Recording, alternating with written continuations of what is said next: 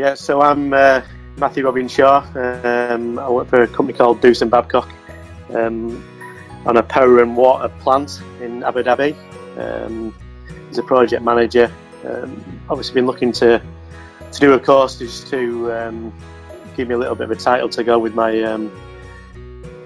job role. So I've been looking around quite some time. Obviously come across Sprintzeal. Obviously I think a few other people have said this, but obviously a little bit hesitant at first, but obviously some good customer service.